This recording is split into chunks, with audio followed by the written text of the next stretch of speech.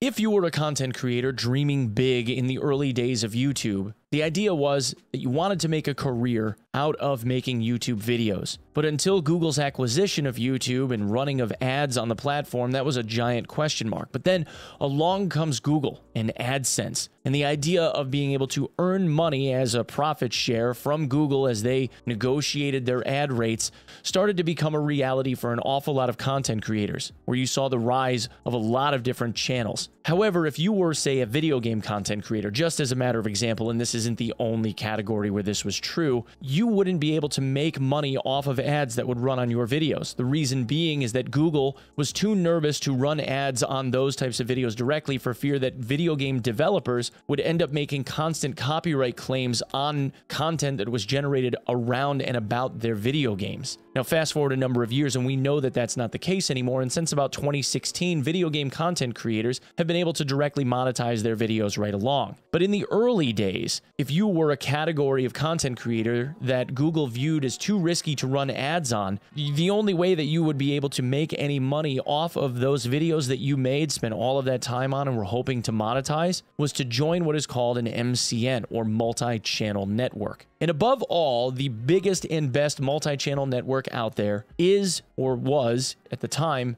BBTV. BBTV and its CEO, Shahrazad Rafati, began somewhere around 2005 with the intention of doing a couple of different things. The first was primarily to be able to bridge the gap between content owners and content creators, basically creating an avenue between the content claimant, the person that actually owned the content that the video was being made about, and the content creator that was making videos about their stuff. That way, if there was a copyright claim, there could at least be some angle of revenue sharing for the content owner and for the content creator, at least in an ideal world. That had since branched off into other avenues of monetization, with the largest one being BBTV's ability to use content creators as a bargaining collective. In the earliest days of YouTube, the best way to go about bargaining for ad revenue, especially if you were a channel that couldn't directly monetize with Google, was you had to join an MCN. These MCNs would then go to market and negotiate with brands on Google's behalf, let's say, and on the content creator's behalf, to make it okay for content creators to make, say, a video about a video game. Let's say, for the sake of example, you're a content creator that loves the game Grand Theft Auto. Well, in this case, BBTV would go to the producer, the owner of Grand Theft Auto's license, and make sure that it was okay for you to be able to make a video about Grand Theft Auto, in which case your channel would then be okayed to be monetized if you did Grand Theft Auto videos, let's say, and BBTV would work out a deal where they would take 30% of the ad revenue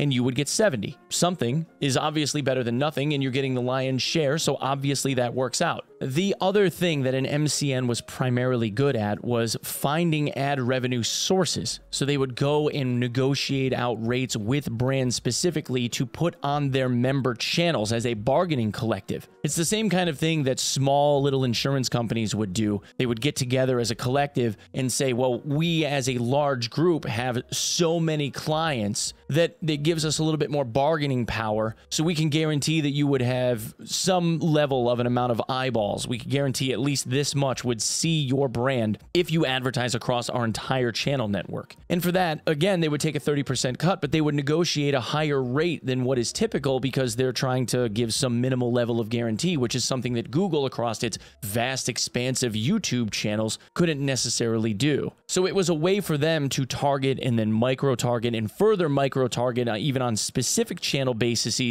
by individualized representation, ways for YouTube channels and their content creators to earn a better living. Now, as time went on, the need for an MCN started slowly dwindling away, and other monetization options that came along from YouTube, like channel memberships that were started in 2018, started eroding at the ability for an MCN to make itself justified. BBTV's CEO, Shahrazad Rafati, who at one point in time on July 8th of 2021 was featured in an article for tech news startups on why ethical business decisions are good business decisions, decided to try and pull a fast one. See, BBTV, like other MCNs, has a very large, vast member network comprising of hundreds of millions of views per month at this point in time. Although, much recently, it seems as though their viewership is down now that people are kind of getting back to life as normal thanks to COVID having subsided, but we'll get more on that in just a second. Among BBTV's extremely large network of member channels were the channels H3H3 Productions, actually all of Ethan Klein's associated channels, and the channel Yo Mama. Now, when they came along back in 2017, they were offered an interesting,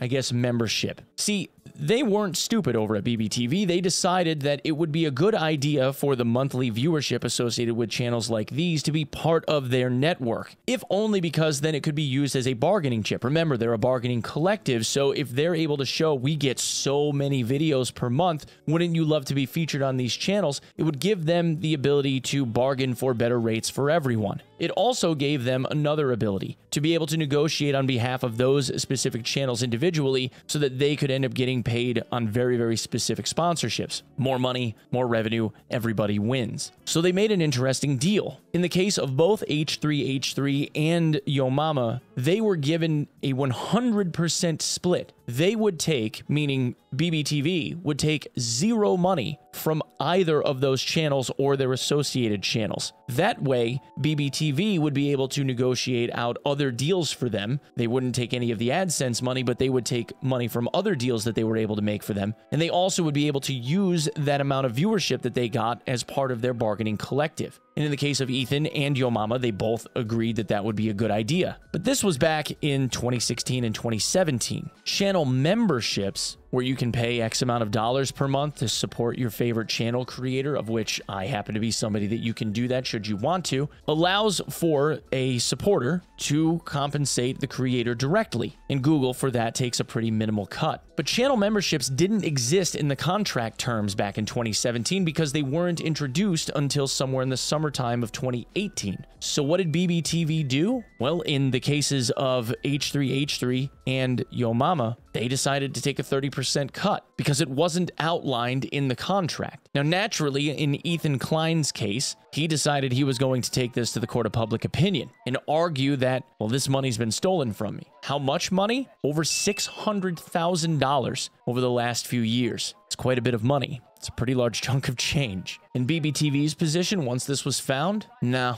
we're going to keep it. It's not yours, it's ours, because as defined in your contract, nothing ever mentioned memberships, so we're keeping it. Now, to Ethan's credit, he actually ended up self-leaking about a 15-minute section of a conversation that he and his wife had with an executive at BBTV, of which apparently the CEO didn't want to have a conversation with him, but I digress, where they went through the contract almost to the letter and tried to explain why it was that Ethan wasn't entitled to the money that he says that he was, by saying that Google net revenue, for instance, saying that BBTV was going to pay them the 100% that they had agreed on, was defined very specifically in the contract terms, saying that the net revenue would be paid minus Google's fees and associated taxes, of course, and that all the money was going to be flowing through the MCN. Now, see, that's an interesting piece of how MCNs work. Remember, this was created because Google was too nervous to pay the content creators directly for fear of copyright claims. So all of the revenue, even if it comes from memberships, all gets put in the same bucket, and that bucket gets paid directly to the MCN on the 21st of every month, just like all the other content creators get. But then the MCN has to pay out from that point on to the content creator, delaying even further the time that it takes for a content creator to get paid. How much longer, you ask? It's net 45. So day of the end of the month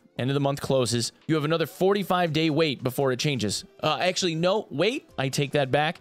They actually just sent out an email about a week ago saying that now it's going to be net 60 plus the end of week. So instead of being paid on the 15th of March for something that you finished doing at the end of January, you now are going to be paid until the end of the first week of April, where their reasoning behind which is because the economic environment that we're in is kind of nervous right now, and Silicon Valley Bank closed, even though that doesn't have anything to do with us, but we're still only going to pay you net 60 plus end of week. Just sorry. That's just how it's going to be from now on because we want to make sure that we're financially secure. And I'm sure that doesn't have anything to do with the 97% decrease in their stock value as of today, end of business close today. I'm sure it doesn't have anything anything to do with the 97% drop in stock value or the $16+ million worth of U.S. currency that they took as a venture cap loan from a venture capital firm that says that has to be paid back over the course of 4 years quarterly at a 16% annual rate of interest. Yeah, I'm sure that doesn't have anything to do with it. No, I'm sure it's just the safety. It's a safety precaution. Safety. Of course, in BBTV's contract, they also outline that they're going to take their 30% revenue cut on anything they bring to the table, which is, I think, fair. But they then go on to explain why the Google membership piece doesn't count. Because in the contract, they actually outline Google subscriptions. Because they talk about how YouTube at the time had YouTube Red, which is now YouTube Premium, which when it was originally conceived was an idea for the person, the end user that was watching YouTube videos at the time. YouTube videos weren't always something that you could just go and grab from YouTube at any point in time to watch old ones.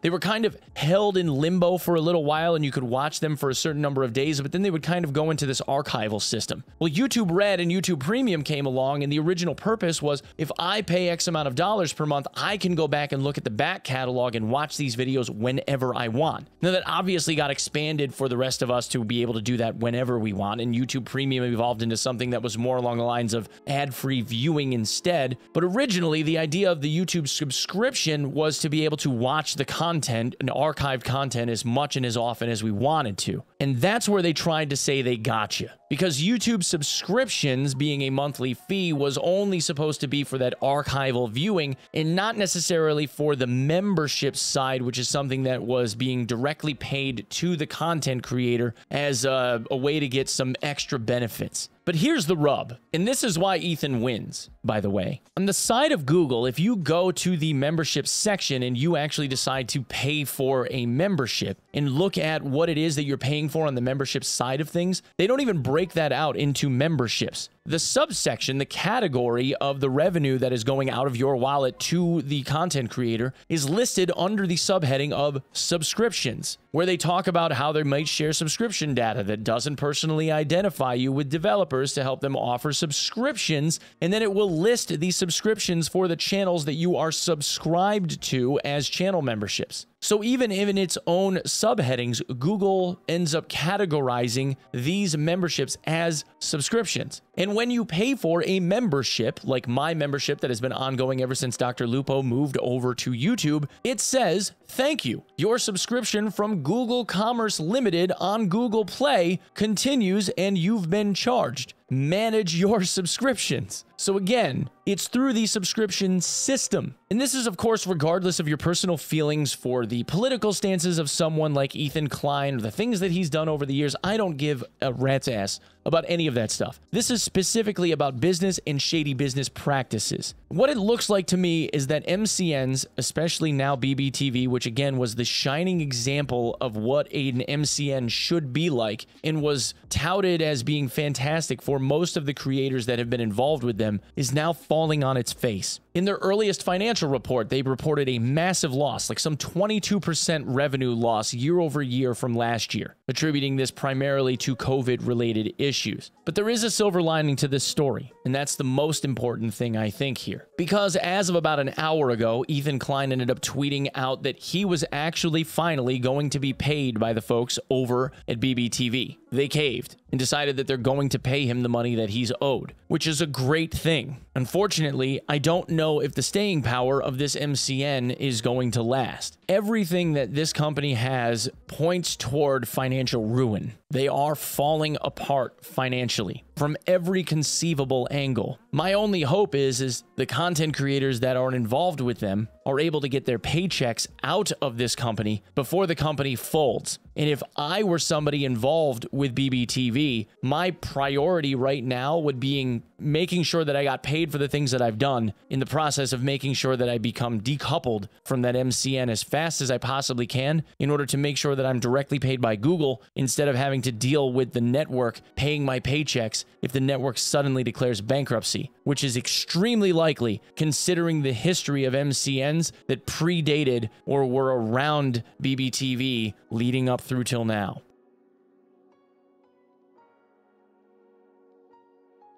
Anyway, guys, that's what I have for today. That's the story. If you would like more information, news, and stuff like that to go along with your day, please consider subscribing to the channel. It really, really does matter. Thank you guys so much for lending me your eyeballs. Please follow me over at twitch.tv/onepeg, and I will see you in the next one, okay? Peace.